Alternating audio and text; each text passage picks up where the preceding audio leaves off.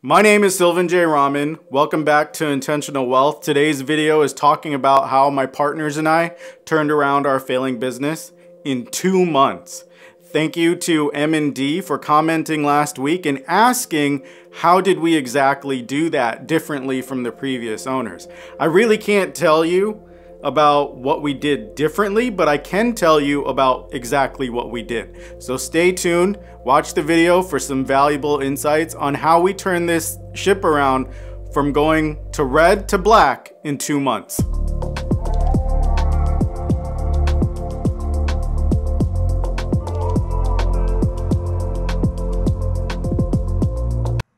So we literally bought this coffee shop in like 3 weeks. What was gonna be a 3-month negotiation, literally 3 weeks. Yep.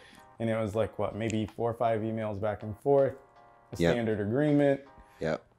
And then they were like, I remember when they sent me the email like, okay, we accept your offer. You want to take over next week? I was like, yes. Oh wait, let me ask Joseph.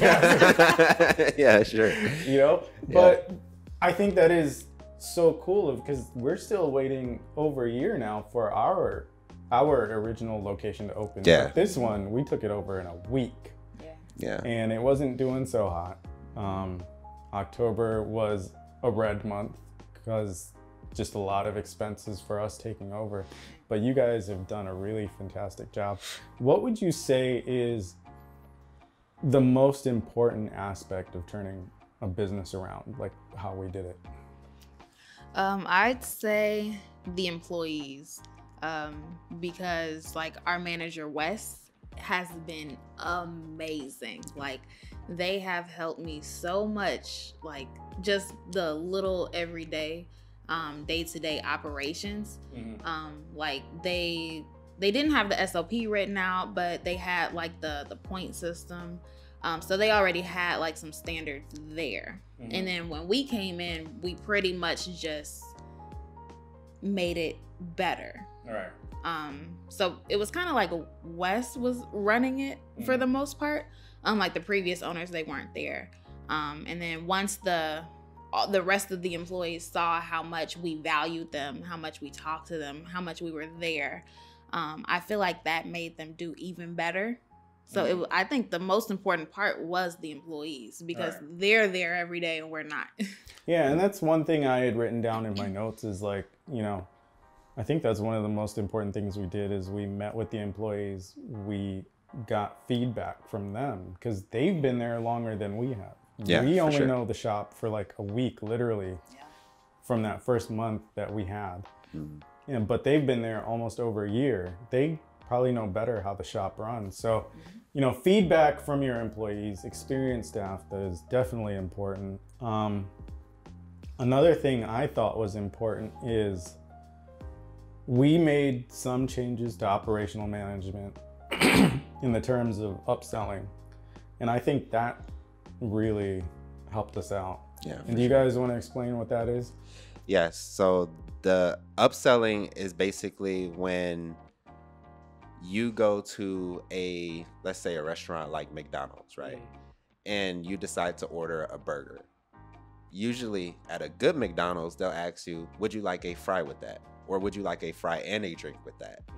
That's really what upselling is. It's turning a transaction that might have been for $5 and then finding ways to turn it into a $6, $7, or $8 transaction.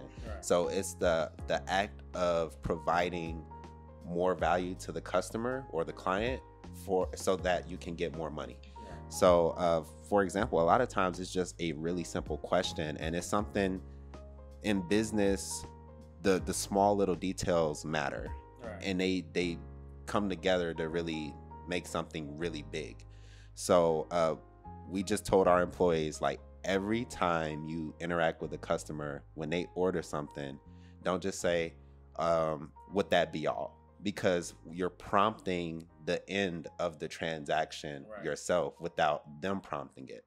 So you're basically ending the transaction for yourself instead of allowing the customer to end it. What you should do is, let's say they order a coffee. Oh, would you like a pastry with that? We have cookies, we have muffins, we have Rice Krispie treats, we have brownies. Offer them something else. And what we found is that a lot of customers didn't even know the other products that we offered because they weren't being upsold those products. And what we found is that a lot of customers, not all of them, but you know, if you think about it, I think the coffee shop does a little over 2,000 transactions a month. Yeah, if you upsell 10% of those people, that's 200 transactions. And if you get each one of those transactions to give you an extra, let's say, $5, right? That's another $1,000 in revenue for your company. Right. So what a lot of people don't understand is they might be uncomfortable with upselling or selling of any kind, but what I tell people is honestly just a question.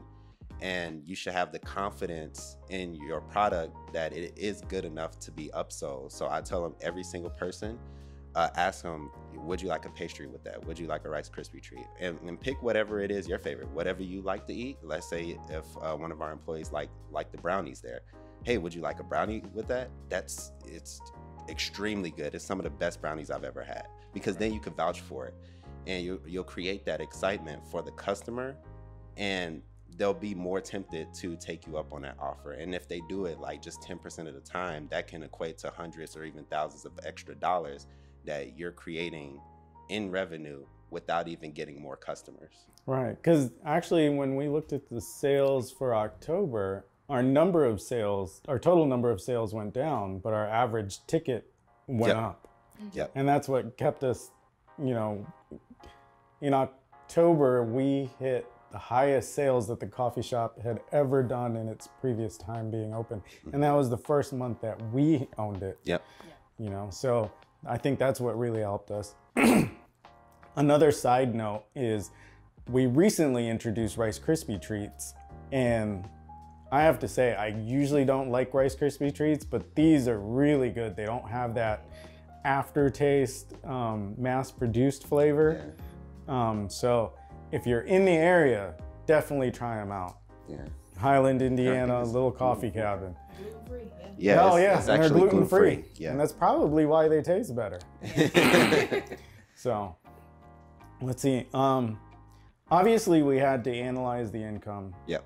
And analyze the expenditures. We definitely had more expenditures in October than we had in November. And I think that was just because we were taking over and we wanted to kind of baby it and do whatever we could to get it up and running, right? Yeah. When you look at analyzing income, is that more like, does that go along with marketing, or is that something that's two separate things? Well, so they're correlated at times, and the reason I say that is you can look at the income of a potential business, and the people who own that business might not have a marketing budget in place already. Right. You know, they can literally just be capitalizing off of foot traffic that really just passes by their store, which I believe that's what they were doing before we actually got there. So I do believe that's something you take into consideration, but I feel like the way we kind of look at it is we'll look at the income first, and then we'll figure out how can we market this business so that we can boost the income. Right. But the first thing I do is I just kind of look at it and see, is it breaking even or profiting? If it's something that is profiting, it's, you know, for me, it's kind of a no-brainer, just as long as I know that I can make it even more profitable.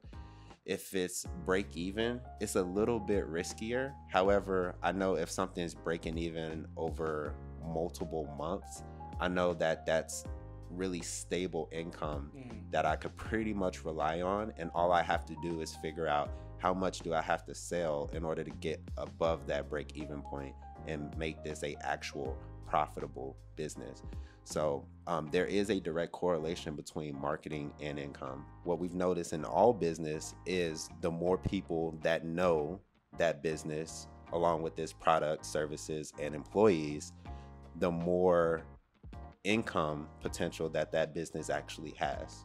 Okay. So, and that's why a lot of you know, this is a newer franchise, so it doesn't have as big of a brand to really leverage. However, that's why a lot of other franchises do really well, because if you think about McDonald's, they clearly do not have the best product because they don't, you know, they don't have the best burger.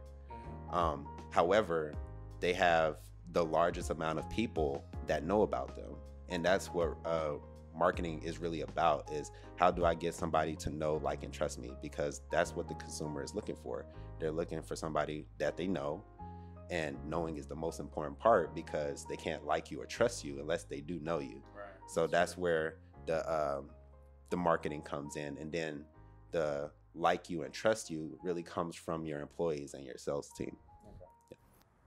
Yeah, so I think that's important, because, you know, they didn't even have a sign outside the grocery store that there was a coffee shop in there. Yep. So if you're driving by it, how do you know? Yeah. Right? And I still think our coffee shop sign is a little small, but we'll get it bigger in the coming time. Yeah. You know? But I think marketing is what really pushed us, and that is all you guys, because, you know, I'm not pretty over here, but maybe over there. Yeah, I'm not. And, but do you want to talk about a little bit of like the changes that you guys did, and then how that helped? Yeah, so so we definitely started marketing, and within the marketing, we put a face and a voice to the coffee cabin, the little coffee cabin. So before, people didn't know who the owners were. It was kind of just there. But ever since we started working with the marketing team that we have now, we've been doing like videos so people see our faces. They're like, oh, they look like really nice people. Let me go try that. Okay. So it's just really just putting a face to the brand. And that's probably how the original location in Cherville has done so well over the past years, because everybody knows who they are. Right. They know Jeff and Dana. Right. So now we're making sure that they know Jasmine and Joe, and maybe Sylvan if he wants to pop his head in. Nah, because with this face, everybody's gonna run. No. Yeah, I think basically all we did was personalize the marketing. You know, make it personal instead of just some random picture of coffee sitting there. Right. You know, and then I think another thing that you guys have started that's been great is holding events at the store. Yes, Santa Claus is coming next week. Santa Claus is coming to town. Right? Well, so coming to the cabin. Yep.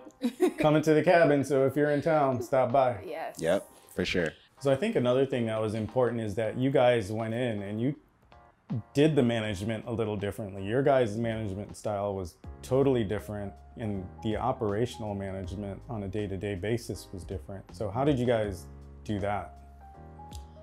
So right now we go to the coffee cabin like every Wednesday. That's been like the day that we do deposits and inventory.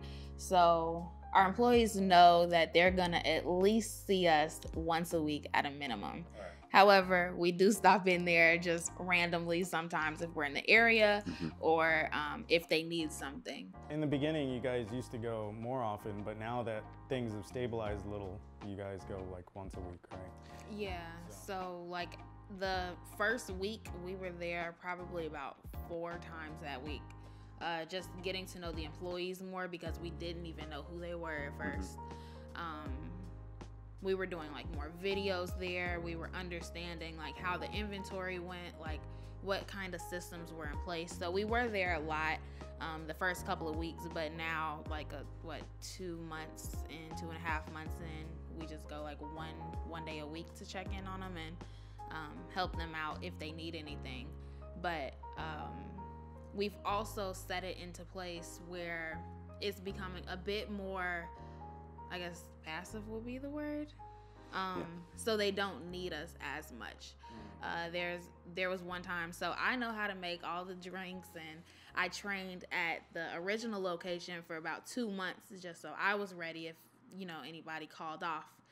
And I told them that. However, I think they thought that I would come all the time if somebody called off, and this happened like twice in the same week, and I'm like, yeah, guys, no, like, I'm not coming here.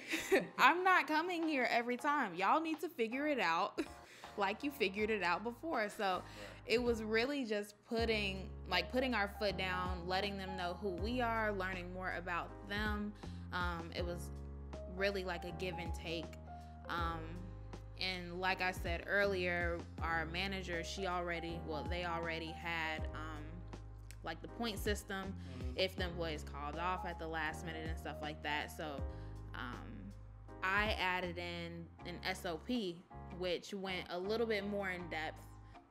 So I think the most important thing to analyze when you're getting into a business and trying to turn it around is expenditures, but it's not something that you necessarily have to spend all your time on, right? Cutting back expenses. Yeah. And I think it's one day you had told me something in the car and I was like, wait a minute, what?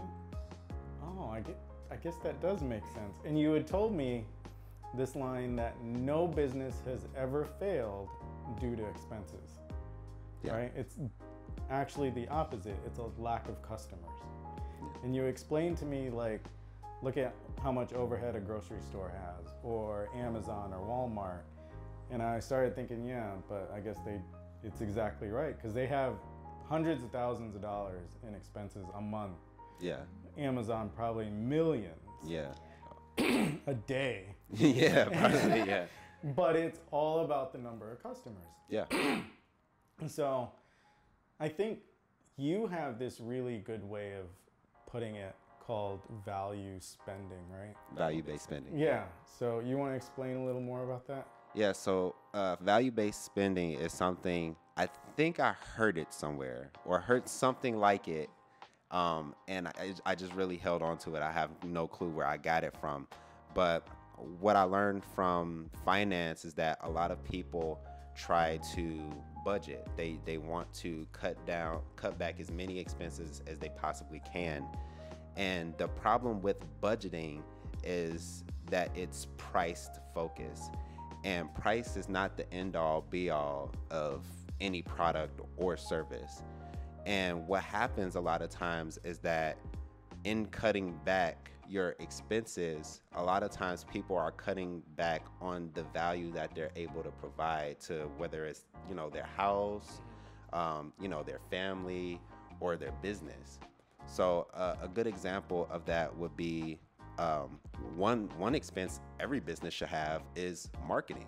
Right. Now, depending on what size business you are, your marketing expense might only be a couple $100 a month or a couple thousand.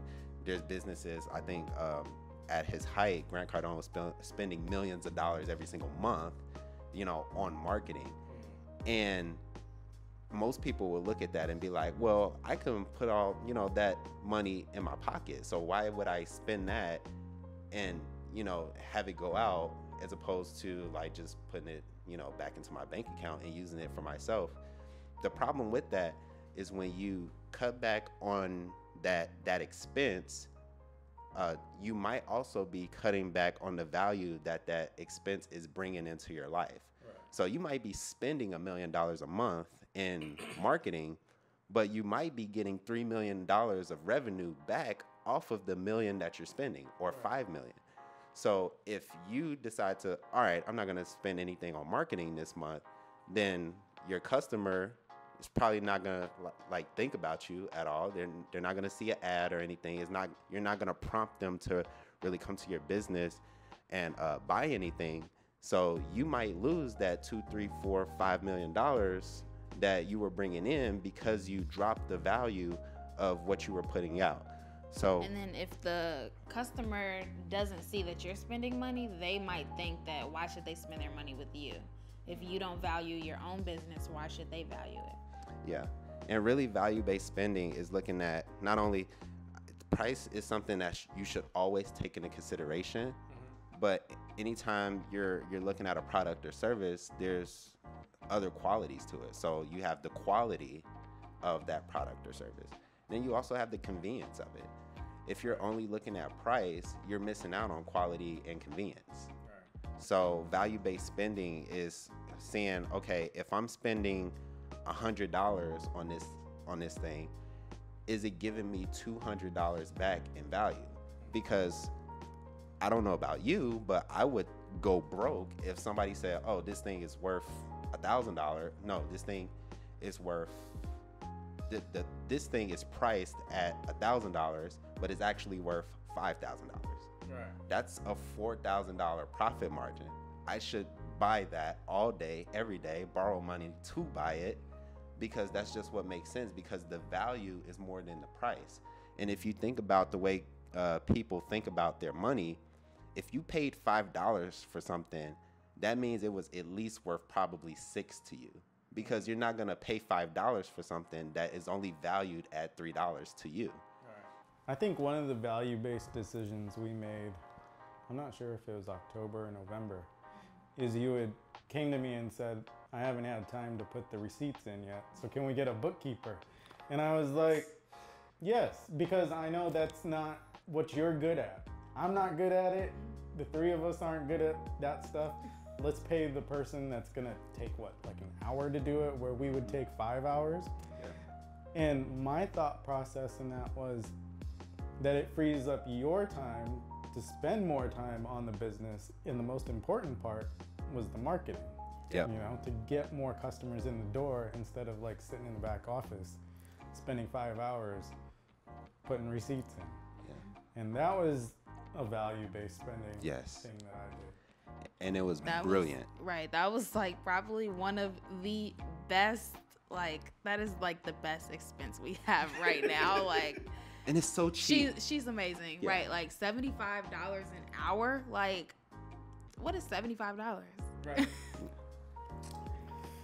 That'll buy you how many cups of coffee at our place? No, but I think that was one of the best decisions that we made. Yes, so that for sure. we could, you know, and I think with that whole value spending, it's, you know, I mean, even with the receipt inputting, with the bookkeeping thing, I know I'm not good at that. I'm not gonna break my head on that, you know. And then one thing I know, I'm gonna do it all wrong, right? So to do something wrong and waste all that time, you know, the better value is doing what I'm good at. And you guys are great at what you do. I want to thank you for turning our business around. And I think, I mean, where is there a way that I can praise myself in all this except I gave you the freedom to do this. You know, too. I gave up the control. Right. You wrote the check. That's valuable. Yeah, but thank you for being here. Thank you for sharing with my viewers. No problem. And where can my viewers find you? Because you guys actually have your own little thing going on, right? Your podcast. And do you guys have YouTube also? Or? Yeah, we do. Yeah, so where can they find you at? Oh, so you can find us on, like, you know, Apple Podcasts and Spotify and different things of that nature. All the podcast platforms. The podcast is called Abundant Culture Podcast. Yeah. Available on all platforms, and you can find it available on YouTube as well under the Jazz and Joe Show. Yep. And we talk everything: entrepreneurship, spirituality, like, you know, everything that helps you grow and develop as a business owner, or even just somebody who's, you know, has a W-2 job, but you have to interface with clients and speak to those people. We just help try to develop people into better producing individuals, because we like to think of everybody can be a consumer, but they can also be a producer as well. Nice. Yeah. That's awesome. Thank you guys so much. So just to reiterate and summarize what we were able to do to turn our business around. The first thing that we did was we went in and met with our staff, and we gained valuable insight on their ideas on how to make the business run better. The next thing that we did was we analyzed the current income based on the current marketing. And we realized that there wasn't really great marketing in the business already. So what we did was we went in and personalized the marketing to us. We were able to start holding events to gain more customers. One of the things that we did was we just did cookie decorating for the kids, and this week we're gonna have Santa Claus come in to meet the kids as well. Another important thing that we did was we went in to understand the systems and the inventory control and how the standard operating procedures worked and how to improve them. In doing so, we were able to teach and train our employees on how to upsell.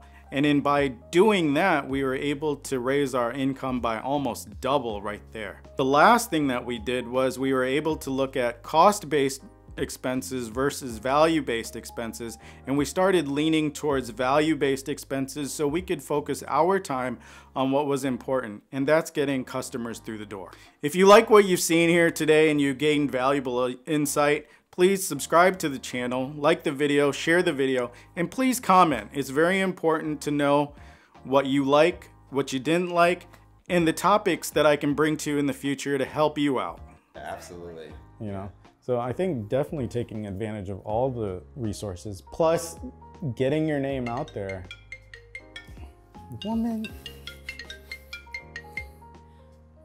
Hello? Woman, I'm like recording right now and you done called me.